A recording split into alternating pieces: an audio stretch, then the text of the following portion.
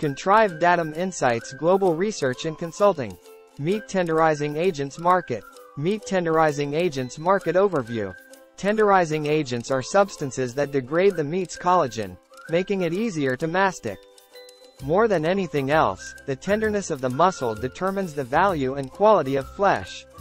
Enzymes, ions, and acids make up the bulk of meat tenderizers.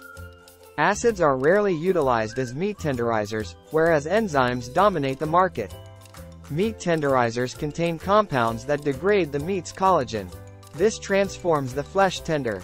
The global meat tenderizing agents market was valued at $1,767.23 million in 2022 and is projected to reach $1,841.45 million by 2030, growing at a CAGR of 4.2% from 2023 to 2030. Competitors analysis. McCormick & Company Inc., Tampico Spice Co., Inc., Enzyme Bioscience Private Limited, Enzyble Group and many more. Strategic development.